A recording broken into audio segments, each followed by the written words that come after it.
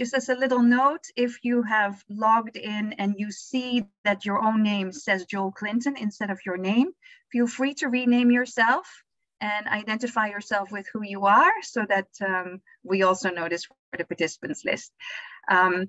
With that, I will let Ria do the formal introduction, and she will be moderating with. I'm really, really happy to introduce Ria. Ria, many of you probably already know Ria Lobo. She is well known in the TB community. She's an excellent communicator. She leads many activities on behalf of TB survivors. As a TB survivor herself, started Didi Lobo, has made beautiful films. And I love how active she is in the Union Conference and the Stop TB Partnership, and is a wonderful moderator. So I'm really, really pleased to have her kick off this meeting with a few words and moderate the first hour of this workshop. So Ria, please take the floor over from me, and it's all up to you now.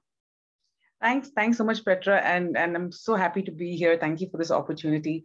I'm actually really excited about this talk because it's something I understand very well, because growing up a good part of my life in India, I've seen how we are so dependent on the neighborhood pharmacy. And, we just walk across and, he's a friend most of the time, and he knows us well for many, many years, and he means well, or he or she. It's just, I think it's really, really important. And I cannot stress how important it is to have TB services very easily accessible, around the locality. And I think the person people trust the most is really the pharmacist. And I think he or she has a huge responsibility on their shoulders. And I think this is a really exciting workshop that we have today. The pharmacist also has a really, really important role in TB prevention and care, and also has the and I also know for a fact that being engaged with pharmacies is really, really important to tackle antimicrobial resistance as well, especially in a country like India, where antibiotics are sold pretty freely, and I think this is a really, really important discussion to have. I'm very, very excited today to introduce our first speaker, who is going to be giving opening remarks, and her name is Hannah Monica Dias. She is an exemplary human being and an exemplary professional who I have the pleasure of calling my friend. Hannah Monica Dias leads the work at the World Health Organization's Global TB Program. She also leads work at the WHO flagship initiative, Find, Treat, All, End TB, and the public-private mix. So she has a lot of responsibility in her hands, as you can see, and she has been with the WHO for over 14 years and has a lot of experience in strategy and policy development, as well as building partnerships, strengthening multi-sectorial collaboration and advocacy. Prior to joining the WHO, she worked at the International Trade Center in Geneva on HIV and trade issues, as well as at a private nonprofit hospital in India. So I think she has a whole lot of experience and would be the best person to open this workshop. Hannah, over to you. Thanks for that lovely introduction, Ria, and greetings to your colleagues. It's really a pleasure to join all of you to discuss this important topic. I'm pleased to welcome you with Ria, Madhu, Petra, and speakers. It's quite a distinguished lineup of speakers today, powerful experts from countries and partners. So to kick off this discussion, just to reiterate, again, to bring in front of us some of the data that we have around the burden of the TB epidemic. As all of you know, it still remains one of the top infectious killers in the world. It's the second top infectious killer after COVID-19. And as you may have heard in several meetings and learning network sessions as well, COVID-19 has really pushed us back by several years, the progress back by several years. We were seeing public-private mix efforts push up, efforts to reach everybody with prevention and care, but there's been a big setback to progress. And now really the focus is to get back on track. Huge gaps remain in access to prevention and care, especially for care. The gap has widened to 4.1 million people who miss out on access to TB care. This is up from 2.9 million in 2019. And as you are aware, closing these gaps will require engagement of all care providers. This is what we do on public-private mix as WHO, as the Stop TB/PPM Working Group, the TBPPM Learning Network. This is really our focus. And as Ria very eloquently mentioned, pharmacies are one of those important stakeholders. Unfortunately, though they have a vital role to play, these are one of the care providers that are not very well engaged. Their real potential hasn't been fully tapped. They are the first point of care for a large proportion of individuals with TB symptoms who go to seek care. They have long hours of operation, there are less queues. As Ria said again, they're, your friendly neighborhood, pharmacist, someone you can go and talk to, you've known for years, seek advice. And of course, there's this issue that many studies show that unfortunately, pharmacy providers dispense cough medicines, bronchodilators, antibiotics over the counter rather than refer patients. This is a gap which can delay diagnosis and care. Also, disbursement of antibiotics in an irrational manner can lead to drug resistance. So AMR, antimicrobial resistance, is a big issue. So lots of different aspects that we need to look at today in today's workshop. It's really important, this discussion for us today, to discuss what are the success story, what's worked, what hasn't, what are the challenges, what are the practical steps that we can take, what are the additional tools that we need. We've kind of documented a little bit, but we still need to further develop the tools to take this to really strengthen implementation, collaboration, or working with pharmacies. So really looking forward to the discussions today. We hope that the actions, the suggestions that emerge from it can really contribute to the tools that we are developing as the working group, as WHO, as the learning network, as part of the second version of the PPM roadmap that we plan to launch this year or next. So we really are looking for your practical advice, your support, and together we can make a difference. So I'll stop there, but really excited and look forward to this discussion. Thanks so much, Monica.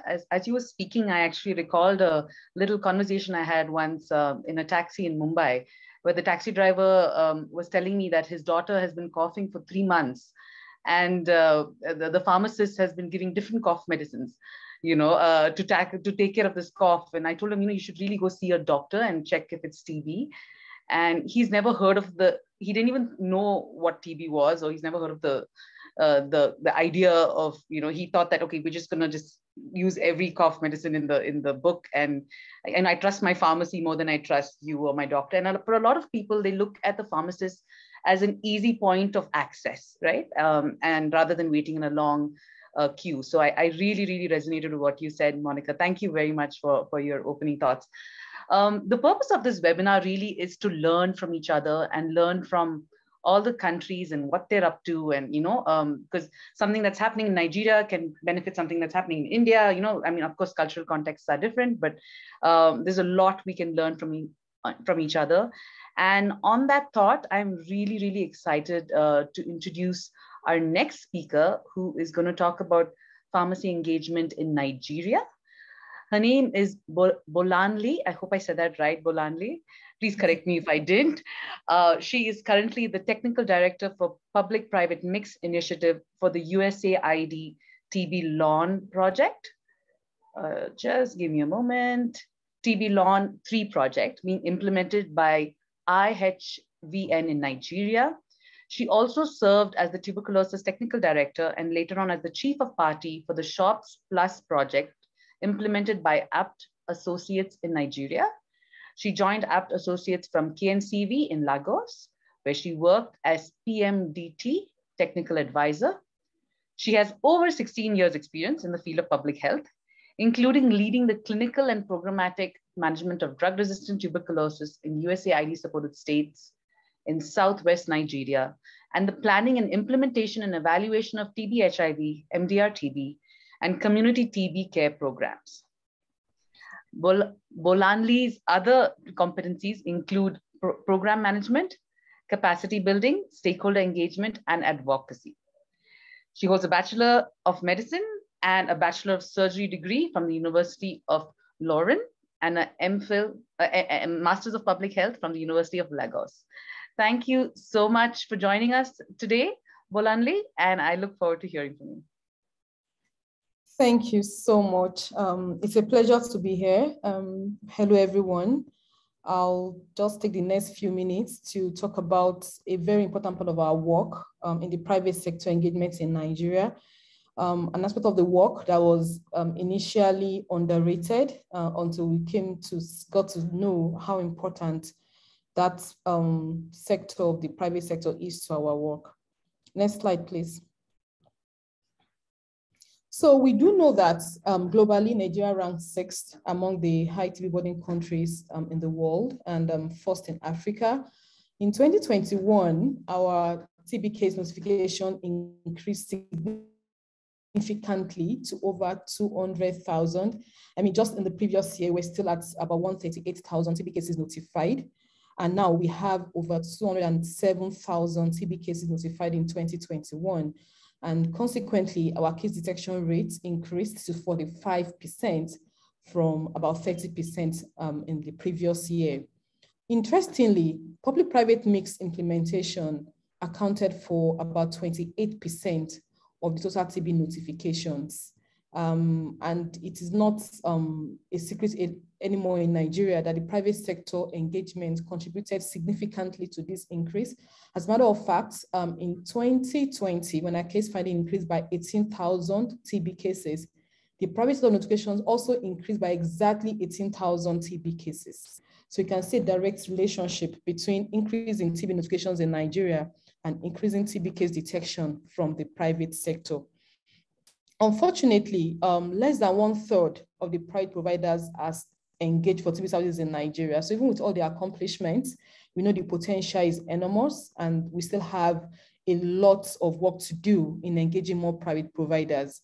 So it's not a surprise that we still have a gap of about 55% in TB case notification in Nigeria in spite of the increase in 2021. Next slide. We have come to realize the important role of the private sector and specifically the retail drug outlets in Nigeria. As far back as 2012, when the National TB Prevalence Survey was done in Nigeria, about 46% of patients who had symptoms of TB, notably cough, said they had sought care, somewhere. And about 43% of them, after interviewing them, actually sought care in the private sector.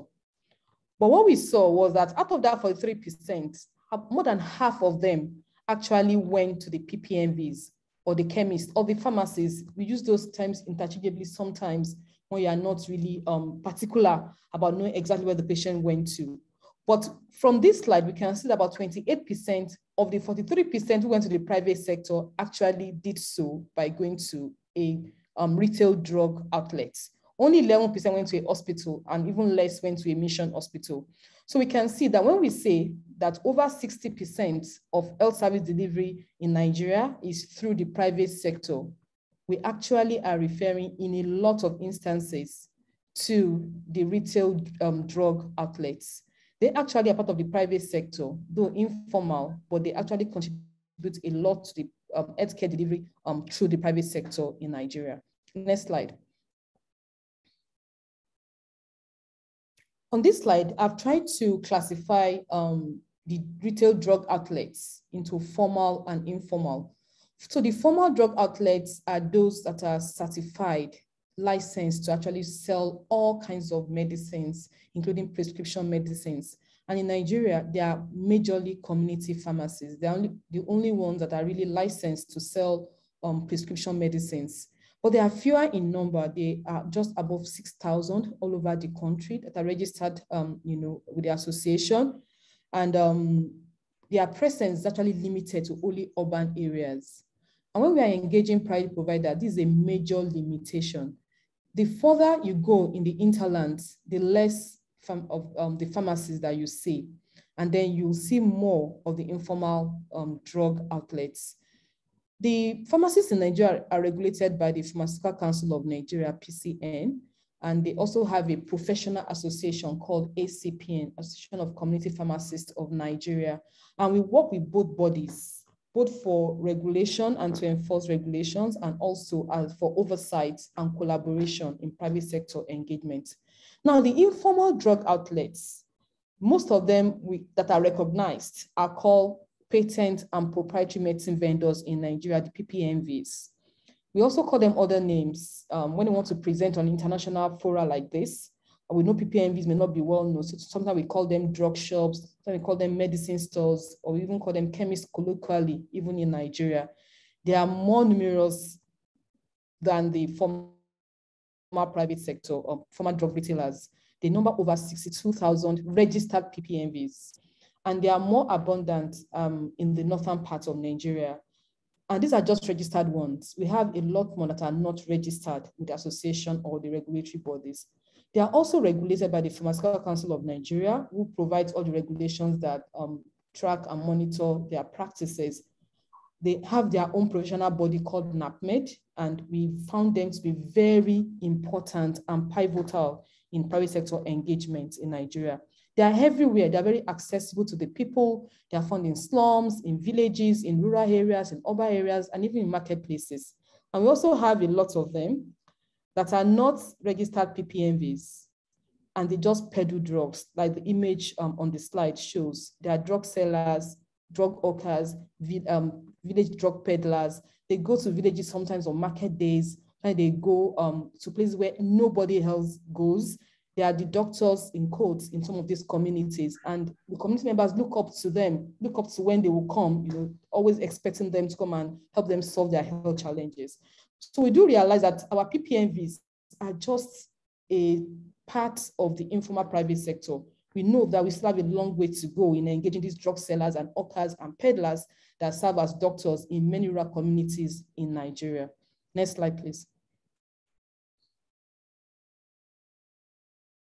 On this slide, I've tried to give a brief overview of what the engagement has been like in Nigeria over the past few years. So across all programs, CPs and PPMVs have been traditionally engaged to identify and refer presumptive TB patients in the hub and spoke model, like the image on the top part of the left part of the screen. But only a fraction of the PPMVs and CPs have been engaged, as we can expect. I mean, we have over 6,000 CPs. And in subsequent slides, you'll be seeing how many we have engaged across all the different projects and programs that have been done in Nigeria. PPMVs are also so numerous that we could only engage even less in terms of proportion compared to the CPs. Effective engagement is mostly through the associations. We have learned over the years that we needed to engage the associations, NAPMED and ACPN, to have a good entry into this professional group. We've learned more. Initially, we're focused on just teaching them and training them to screen everyone that comes to their pharmacies, identify whoever has symptoms of TB, especially cough, and refer the patients to the clinical or the hospital facilities. But then we found that we're losing patients before diagnosis. So we went a step further and trained them on infection control and how to collect sputum specimen. And our case finding increased significantly after we've done this across different programs. So now they are trained to screen, to identify presumptives, and even to collect sputum specimen and refer the specimens rather than the patients to the hospitals and laboratories. A mystery client survey was done by the SHOTS Plus program then using USAID resources, and we found evidences, data to support the fact that PPMVs are effective in linking TB patients to high quality care in their communities. But we have challenges which we'll dwell on later in a future slide. The hub and spoke model is not perfect. We set out thinking, in the Short Plus program, that we're going to have this perfect hub and spoke model on the upper part of the image on the left, but then we ended up having different models across different cities and states. So on the left, you see the model in Lagos, where you have more of hospitals and clinical facilities and fewer PPMVs, not because they didn't exist, but because of their willingness to be engaged. On the right, you have more of PPMVs in Kano, that's northern Nigeria. And as a matter of fact, these two pictorial depictions has been the trend in Nigeria right now. In the northern part of the country, you have most cases of TB through the private sector coming from the informal private sector, the PPMVs, and some from community pharmacists. While in the southern part of the country, like Lagos, you have most of the cases from the private hospitals. This is what we have seen to be true, that our hub and spoke model is not perfect, and we should expect to see different variations across different cities. And we also have challenges with sputum collection and bottlenecks in referral, which we're going to see in subsequent slides. Next slide, please. In the next few slides, I'll be showing the performance of different programs with different types of drug retail stores. So under Shops Plus, as previously explained, we could only engage a few CPs, more PPMs in terms of absolute numbers, but they represent a tiny fraction of the PPMs that exist in those states and communities. Then you'll see the differentiated case finding I was referring to. So the image on the upper part of the slide shows the blue bubbles are the clinical facilities. The green bubbles are patent medicine vendors. And you see that the community pharmacists hardly have any cases. They are supposed to be the red bubbles. So you see that in Lagos, you have mostly the blue bubbles from the clinical facilities, and then the green bubbles on the lower image are the PPMVs, case finding from PPMVs in Kano. Next slide. And in the Global Fund program, what they saw mostly was an increase in the yield from PPMVs and CPs over the years. On the right, you will see the pie chart showing that 56% of the cases in the Global Fund program across 21 states in Nigeria are from the informal drug sellers. Next slide. This is Long 3. This part of Shops Plus transited into Long 3 in Lagos, and of course, Long 3 also exists in 3 other states in Nigeria. And you will see the differential performance of different provider groups. I've tried to circle the performance of the PPMVs on the pie chart that shows you that they actually contribute significantly next to the hospitals across the states in the Southwest. Next slide. I devoted an entire slide to talk about the role of PPMVs majorly during the COVID-19 pandemic. So we saw a reduction in the footfalls in both hospitals and clinics due to access restriction, and because patients didn't want to go to the hospitals for fear of being stigmatized to have COVID because of their cough symptoms, and because we're also afraid of getting infected with COVID. And so we saw a lot of patients trooping to the patent medicine sellers. And as a proactive program, Shops Plus quickly adapted by deploying screeners that were supposed to be in the hospitals to the PPMV stores, like the image on the right. And what we saw was an increase in case finding in spite of COVID.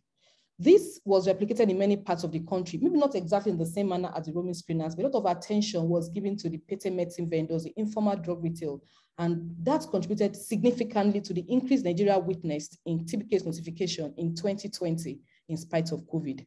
Next slide. It's time to talk about the challenges that we've had, despite these successes and all our adaptations and innovations. We've consistently seen an apathy on the part of the community pharmacists. They have the lowest yield of all provider types across the private sector. And when we deep dived, what we found was that they were not very enthusiastic about the program because we're limiting them to only identify and refer presumptives. They argued that their role as professionals is to dispense medications.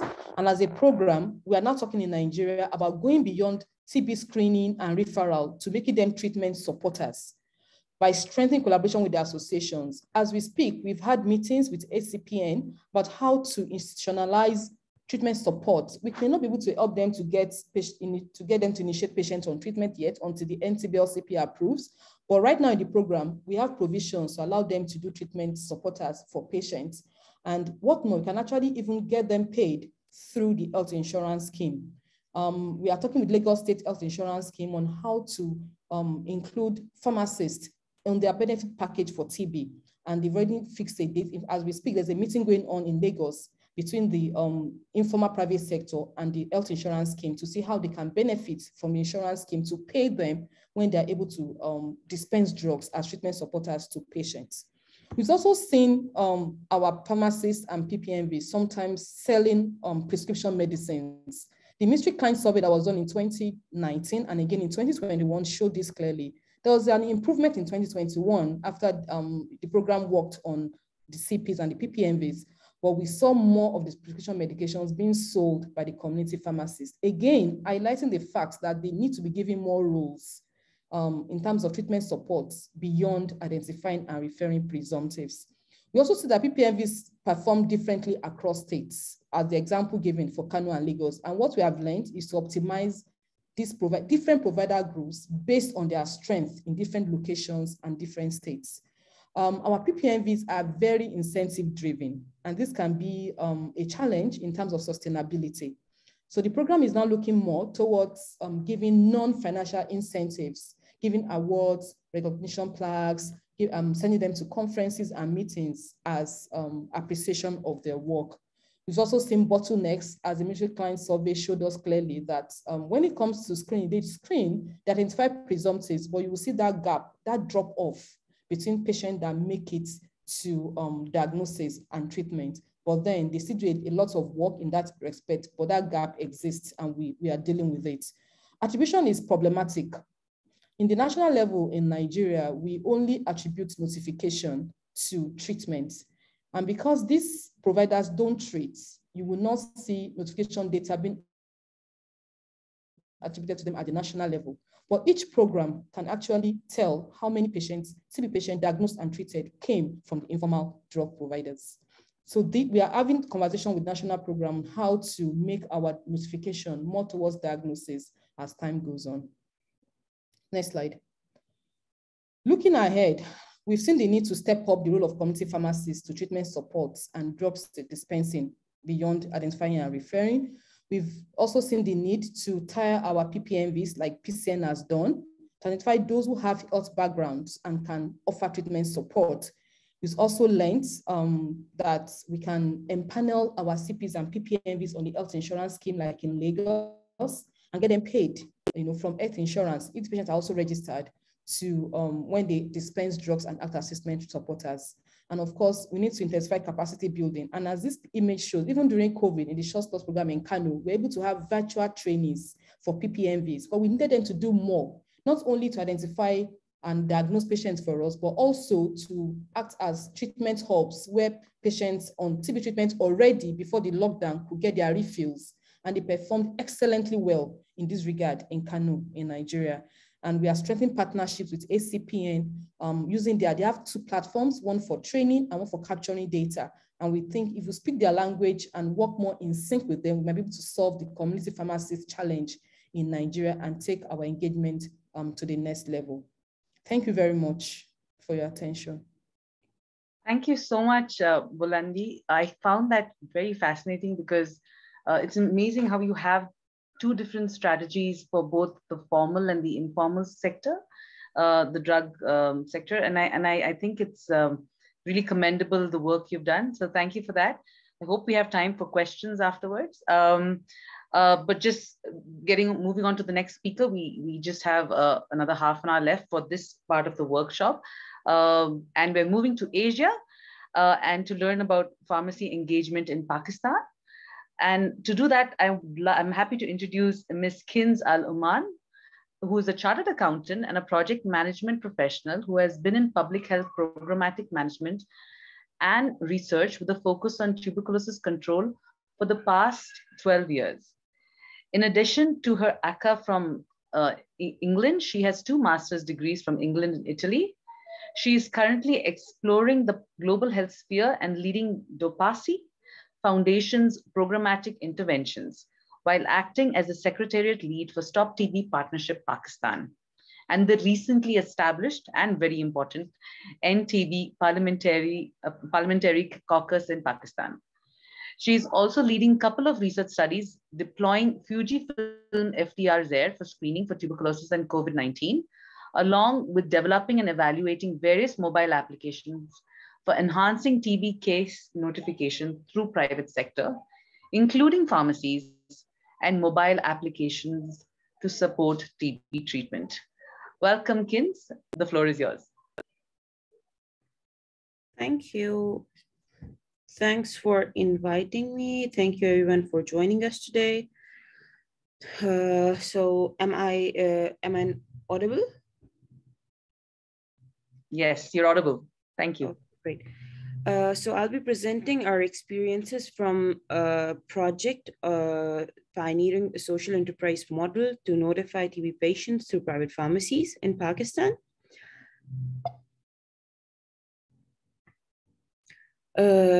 This intervention was implemented by the Pasi Foundation, which is a Section 42 not-for-profit company registered with SCCP. And the intervention was supported by Stop TB Partnership under its TB Reach initiative. And we implemented it in collaboration with the National Provincial TB Control Program.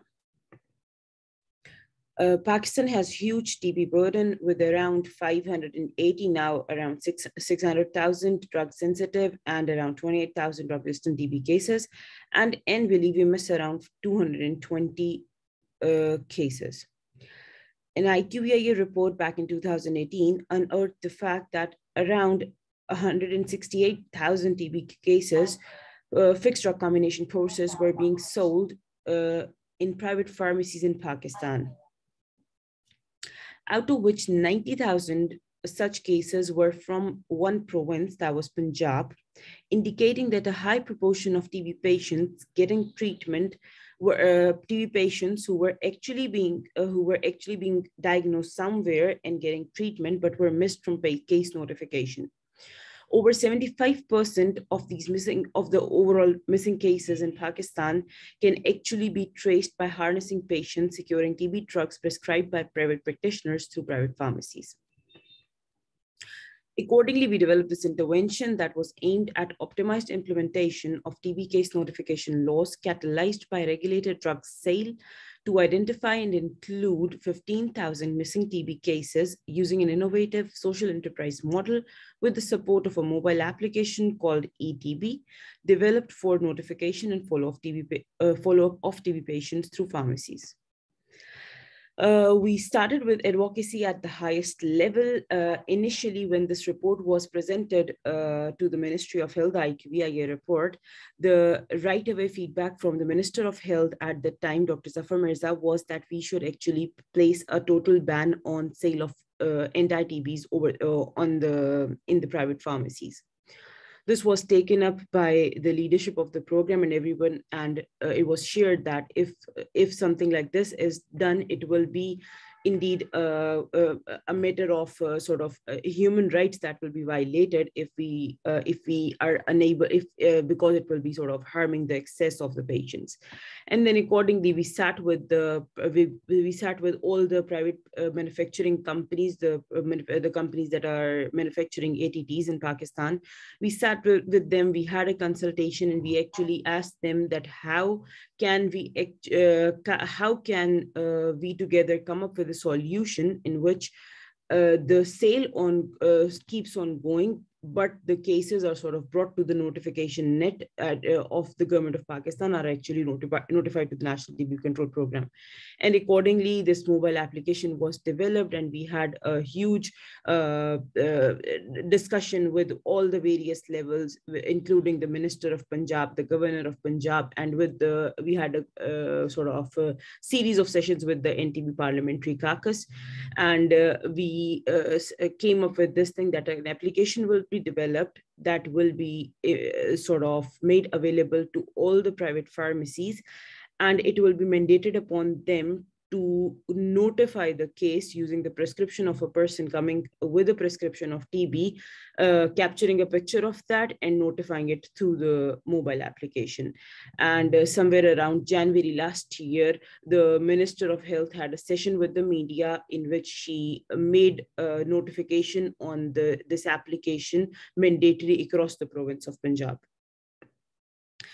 Then this was, then obviously when we started implementing, there were a hell a lot of challenges. The acceptance from the pharmacies was very low, and we accordingly took it up, developed partnerships with a lot of stakeholders, the primary and secondary department of health, the Director General Health Office, the chief pharmacist, the Pharmacy Association, the private chemist association, and all the associations and various that are involved in the drug part of it. Because initially we were seeing it coming from a background that our organization has been working in TB control for the last couple of decades. We were not that well versed when it came to the drug sector. So we developed a partnership with all the drug leadership basically.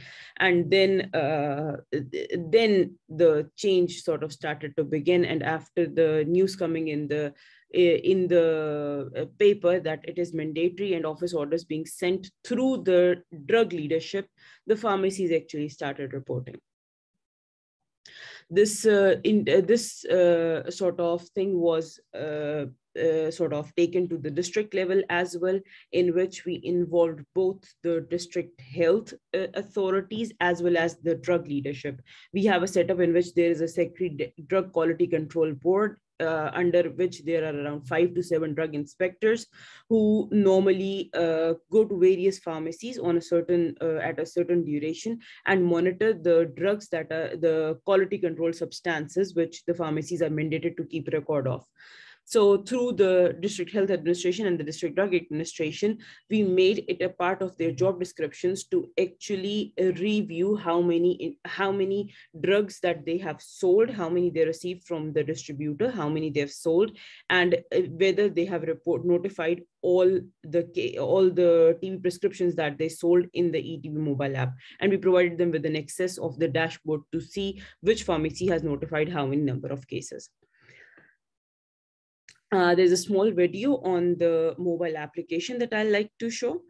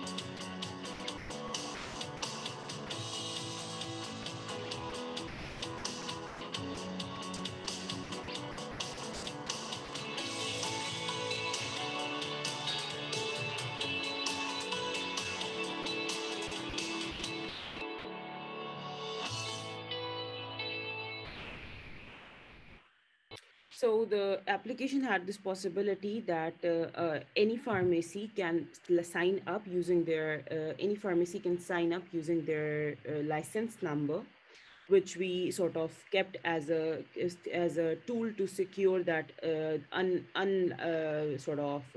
unauthorized access to the application is not allowed. So we sort of out the background, we had the license number from the government of Pakistan. So any pharmacy that has a license number can actually, all the pharmacies and chemist shop in Pakistan have a license number issued by the authorities. So they can sign up using their license number And whenever a patient with the prescription for anti-TB treatment comes to them, they were to take a picture of the prescription, enter their name, contact number, and the medicines along with the quantities that have been sort of dispensed to that particular person in the mobile application. And when the pharmacist become sort of well versed with the app, it used to take hardly around 20 to 30 seconds. The data that the pharmacist incorporated used to go to the central server. From the central server, it was linked to the call center. As soon as the call center used to get notification of a patient, it was verified, and it was sort of the patient received follow-up calls to collect any kind of missing information, and then on sort of following them up and sending different informative messages for continuing their treatment up to the whole duration. This data was eventually shared. For example, if certain patients were not responding, or if we were not seeing that their month to month, they're purchasing medicine month to month from any pharmacy, then field officers used to visit them. And the data eventually at the end of a quarter was presented in the district meeting, where line listing was done and any deduplication was done. And eventually the district TB coordinator reported it to the provincial program, and from the provincial program, the data eventually went up to the national level. There was a broad-based consortium of partners that were sort of reviewing the performance throughout, and the project went so on and so forth. At the moment, in the last 4 quarters till the end of the quarter 1 2022, we have been able to notify around 15,669 cases through roughly 3,000 pharmacies. This is a snapshot from the dashboard taken today actually. And this is the progress over the quarters. So our contribution over the quarters has been around 20 to 30% of the 20 to 30%. There has been a 20 to 30% increase in the district case notification only through this project. And in the last IPM, it was presented that this intervention alone actually contributed to the 15% of the overall province's notification, which is the best sort of performance of any other PPM intervention ever implemented in the country. As a way forward, thanks to Guy, who I just saw in the participant list as well, we have been able to capture support from Bill and Melinda Gates Foundation, and the intervention is being scaled up under the data digitalization for public-private mix Pakistan. This particular, the overall project is for the whole country, and we're expecting that this particular intervention is being scaled up at the moment in 58 districts. The certain gaps that were identified during the implementation, like the quality of care aspect and the linkage between the pharmacies and the GPs. So we'll be enhancing the applications feature to actually link it with the GPs and ensure quality of care aspect. Brainstorming with the Common Management Unit / the National TB Control Program is ongoing for notification of these cases as a PPM file, as a separate model under the PPM, with notified through pharmacies, so that the progress of this intervention can be tracked in the years to come.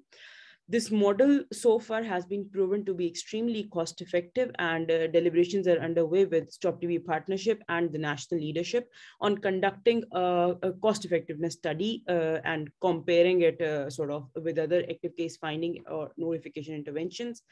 And other provinces other than Pakistan are also in the sort of intent of replicating the same. And thank you so much for your time, and thank you so much for listening. If there are any questions.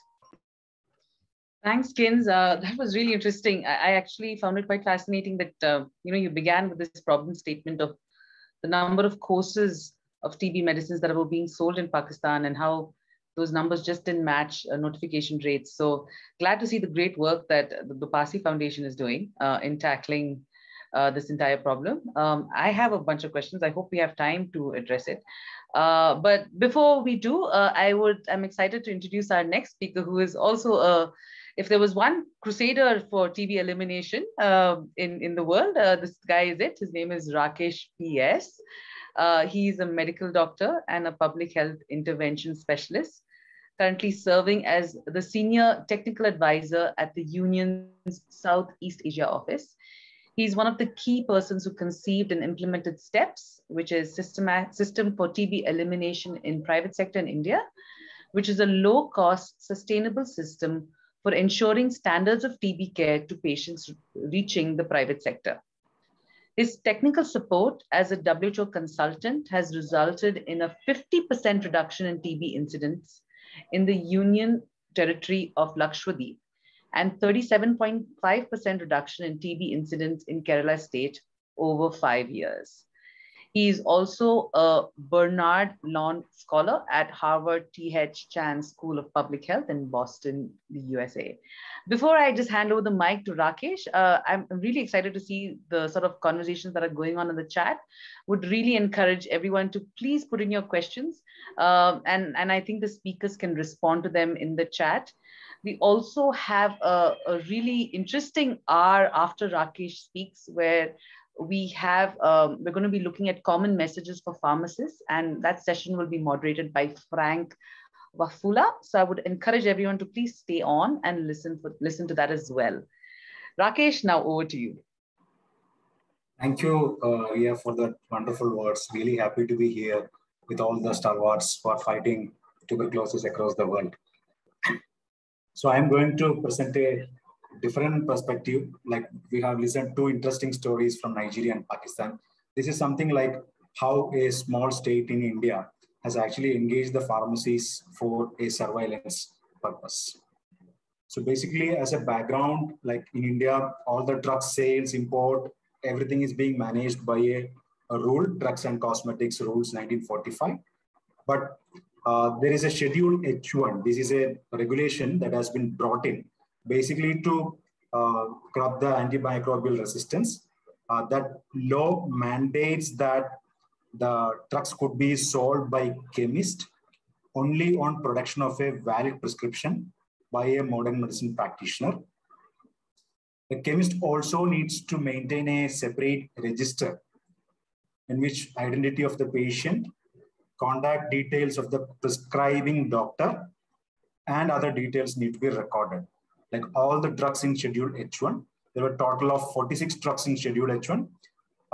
Most of them were third and fourth generation cephalosporins, other antibiotics, but 11 of them were anti-tuberculosis drugs.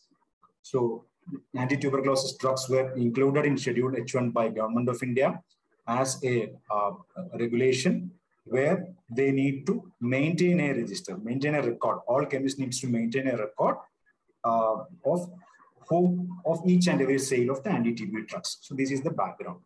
Now I'm going to talking about a state in India, which is a southern Indian state. It's called Kerala, where they have a specific TB elimination program, and state has been certified recently by Government of India and ICMR for having a reduction of TB incidence by more than 40% over the last 6 years. So there is a good involvement of the private hospitals through System for TB Elimination in Private Sector. There is a separate program running there.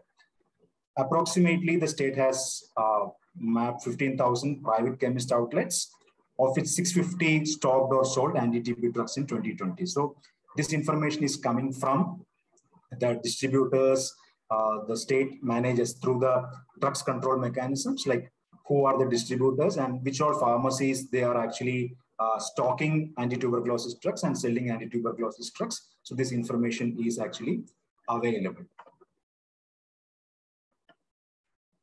So in Government of India's National Strategic Plan, it was a clear plan to implement the Schedule H1 basically and engage the chemist to improve the surveillance purpose as such. The state, as a part of the TB elimination mission, has took that initiative. They advocated, the advocacy was done by the TB program with the government officials, and it was a joint effort by the drug enforcement officers and National TB Elimination Program, the key staff in the state. They listed out all the chemists stocking or selling anti-TB drugs. I explained how they did that. There was an intense sensitization and one-to-one education campaigns with the chemist. So chemist association were also roped in. There were a series of sensitizations that happened as group educations and individual visit, joint visit by the drug enforcement department and the NTB officials. And the major objective of each and every visit was sensitize the chemist on the need to maintain Schedule H1, educate them on tuberculosis. It was basically an education and sensitization visit that happened very periodically also. So there were periodic reinforcements. There was campaigns, kind of stuff like 2 weeks campaign covering entire chemist shops in the state, the joint visits along with the chemist shop representatives also.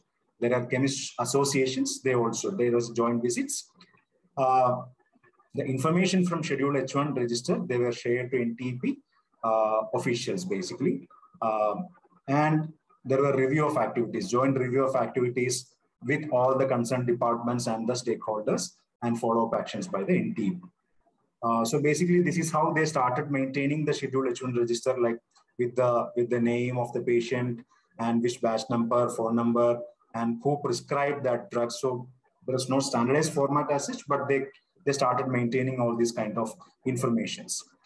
And what happened after that was like there was a felt need, like chemists also felt that maintaining too much of records may not be an easy task, but fortunately 90% of the chemists, they were using computer generated bills there.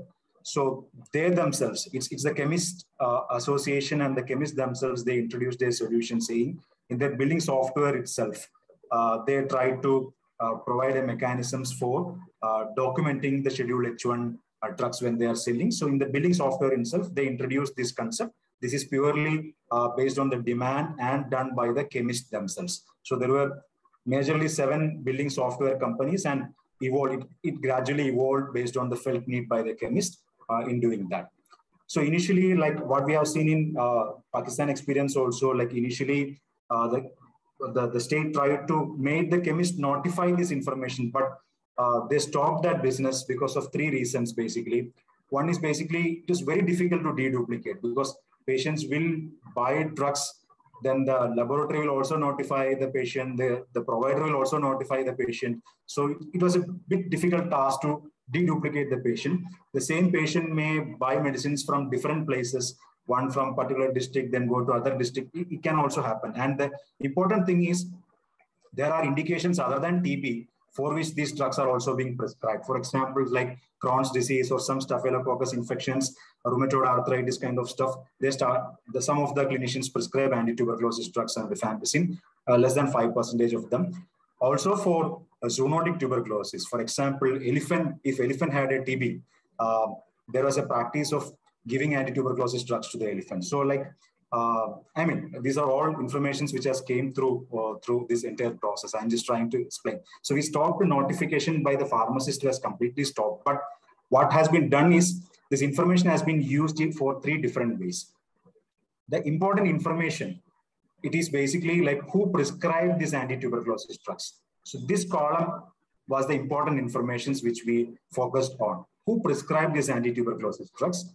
And the system, the National Tuberculosis Elimination Program, contacted those. They are the right providers whom we need to target for engagement, sensitizations, training them on standards of TB care kind of stuff.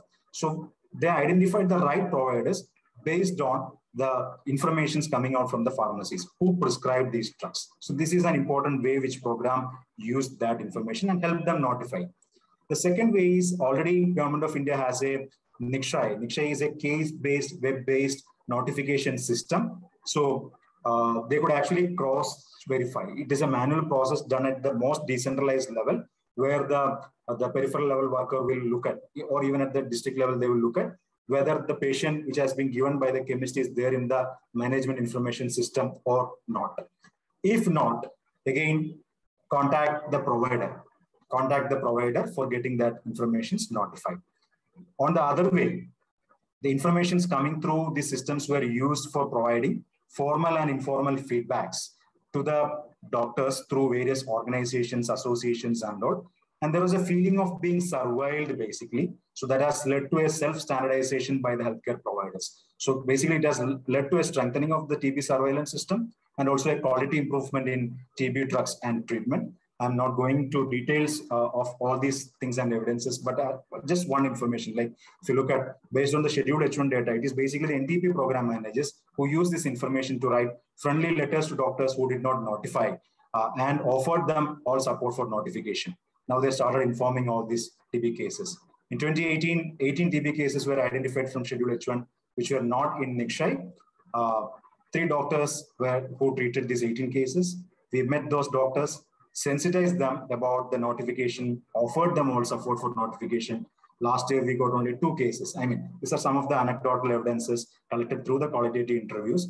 I'm not going to the entire details, but generally through successful engagement kind of stuff, the anti-TB drug sales fall, that's on one side. But on the other side, the important thing that happened was like the unnotified estimated number of patients per 1 lakh population, 100,000 population based on the drug sales, that started falling down drastically. I'm sorry, I couldn't update 2020 and 2021. This information is also available. It's 2.1 per lakh population. So that means there is literally no cases that are actually initiated on treatment, but missing from the surveillance system now in that particular state. That has been endorsed by Government of India through their subnational certification process also. So we could bridge that gap as such. Again, as a quality improvement process of this entire surveillance, one example, after that I will stop the presentations. We have observed a sudden cluster of cases in an area through Schedule H1 register. When we investigated, all those were prescribed by a single pediatrician who settled in our area. We met him, we sensitized them about the diagnostic algorithm, made him attend a training on pediatric TB management, offered free gene expert tests for these patients. So this has been all to us told by a program manager, and this is how the standards of TB care also improve in a way through the pharmacy-based surveillance. As a summary, it's possible to establish a pharmacy-based surveillance. We need to customize the model based on local context. This information we can use for identifying the right providers for engagement, strengthening the surveillance, and improving quality of TB care. Thank you so much. Thank you, Rakesh. Interestingly enough, I actually had a first-hand experience in Kerala a few months ago, where I went to a pharmacy and I asked them for TB drugs, just to test the waters, right? And in Cochin, and the pharmacist told me, "Oh, I can't sell you TB drugs." And I said, "Why?" He's like, "Firstly, I don't stock them anymore. Okay, and if you want TB drugs, go to the TB hospital, and they'll give you the drugs for free, madam." So I was actually curious at that point if, limiting the sale of TB drugs. I mean, it's the fact that he said they don't stock it anymore. Was that a conscious decision that the government did in terms of limiting the sale of those drugs in pharmacies, or how did that work? Yeah, that's a good question area. So basically, when we increase the regulation or regulatory affairs as is, what we have seen in other parts of the country also, they will refrain from stocking anti-TB drugs. That's for sure, that we have seen in many other parts of the country also. But here, the government has done a purposeful decision by engaging with all the chemist associations, and they have made a purposeful decision of stocking anti-tuberculosis drugs in particular points. They have mapped some chemist shops who are willing to keep the anti-TB drugs, and they ensured that in every taluk, there are at least 2 chemist shops who stock these anti-TB drugs also. So it is based on a decision by the drugs controller, government, and the chemist associations, where every geography, there are at least 2 chemist shops who stock the anti-tuberculosis drugs, which is being aware, like this is being an initiative by the chemist association leaders themselves. So they said that we will stock the anti-tuberculosis drugs. These are the 2 chemist shops in this area stocking anti-tuberculosis drugs. They consider it as a part of their social responsibility also. They will also offer other services related to tuberculosis. As you rightly pointed out, that's a concern. The chemist shops may withdraw stocking anti-tuberculosis drugs if we are enforcing too much on regulations. But Rakesh, I think you got cut. I can't seem to hear you anymore. So Rakesh, I think just looking at the time, we're already at 4. So I think we really need to stop. But I actually had a question, which I hope, if Petra, I had just a minute left, and I just wanted to hear from Bolanle and Kins on this. But in terms of incentives for pharmacies, right? Apart from cash incentives, are there other things that work? Bolanle and Kins, if you could just give me a couple of lines on your thoughts on what other incentives could work, that would be great. And then we could end this discussion. Bolanle, you want to go first? Okay. Yes. So performance-based incentives are critical to the engagement of retail drug stores from our experience. It's a major motivation for them, especially the lower skilled PPMVs. As a matter of fact, when you're transitioning between programs and incentives stop, you may actually notice a drop in TB notifications from this group of providers. However, for the pharmacists, the incentives we pay through the program are a bit too small for them. They want it to be higher, which sometimes we can't afford in the programs. And so we appeal more to their professional sense. And in that line, they want to be able to go beyond presumptive identification and referral to dispensing drugs for treatment support. That is why that is the next level for the TB program in Nigeria, being able to engage them in that line successfully. Thank you. Got it, got it. Thanks, Bolanle. And Kins, do you have any thoughts on this? My thoughts on this is in our experience in this pharmacies project, one of the most interesting finding was that most of the cases were coming, most of the numbers were coming from the chain stores. Like there are chain stores which are old, working from the 1900s, and they were sort of supporting us, and in fact they actually helped us raise awareness as well, and they never charged us any kind of incentive. Even the inbuilt 100 rupee per new case reported wasn't sort of taken from us. They sort of thanked us for that. On the contrary, the small chemist shop, they requested sort of support with IT at certain levels, and they requested support for the softwares, if they can have an inbuilt software in which they can record and later notify the things to us. So that kind of support, I think that can work. And then certain pharmacies actually asked for that. We normally forget that we have to report on the app. So can we have a couple of stickers with the process written sort of sticked under the glass of where we actually develop our bills and everything. So this kind of things actually came from various anecdotal stories from real stuff. That's amazing. I mean, these small things really do add up and make a huge difference. And I think this was a fascinating discussion. I'm so glad to be in the presence of such amazing people who are doing such great work on the ground. Thank you very much, everybody. One of the key learnings I got is I think we need to engage pharmacies and pharmacists in a lot bigger way. One of the thoughts that just crossed my mind is I think they can play a huge role in contact testing as well. I mean, of course, that's just a potential that's waiting to be unraveled, I think. But thank you very much, everybody, for your time. Sorry, we just got a little over, and I'm excited to introduce you to our the next part of the workshop, where we have which is going to be moderated by Frank Wafula, who will be talking about messages to pharmacists. Frank, over to you. Just going to jump in so that thank you so much, Ria, for moderating this wonderful morning, this wonderful hour.